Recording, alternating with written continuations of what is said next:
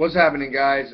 Just got the cue from my director to start. So, guys, welcome to another edition of Business 105. Fuck it, guys. We're gonna talk about books in this edition.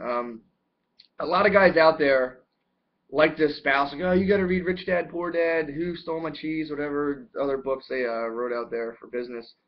And guys, I'm gonna take the stance. I think the more popular stance that books are for pussies.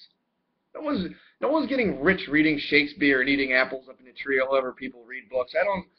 It's a total waste of time. Just look, all you're doing, if you think about it, is looking at words on a page. And unless you're an editor, nobody's paying you to do that. You're not making any money. Guys like me, Trump, Cuban, we're not fucking reading. Are you serious? If anything, we write books. Or, we just pay someone to write them for us, pump them out, put on a picture, roll our sleeves up, whatever. Yeah, dude, to show off the cufflinks, sell a couple books. We're not reading words. Are you kidding me? That's so lame.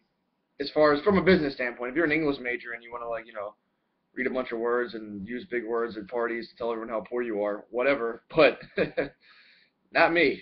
I'm not reading shit. This is a slip of paper I picked up. I can't. This is like a line in a word. Fucking stupid, man. Unless it's a check, all I read is numbers. Put it that way. If it's numbers, I'm reading it. More commas, the better. That's how a 5-star book to me is 1, 0, 0, comma, comma, 0, or whatever. You know how the numbers work. Guys, the point I'm trying to make is, put it this way. Let me hit you with a little inspirational vignette. Mark Cuban, owner of the Dallas Mavericks. I never read his biography, obviously, but I'm going to guess that he started a paper route, rolled that money into a water ice stand, and then, got a loan from the bank and, bought the fucking Houston Rockets, or whoever he coaches. I don't know what he does, but the guy's rich as shit. Point being, he doesn't read, neither do I. Fuck you, I'm out.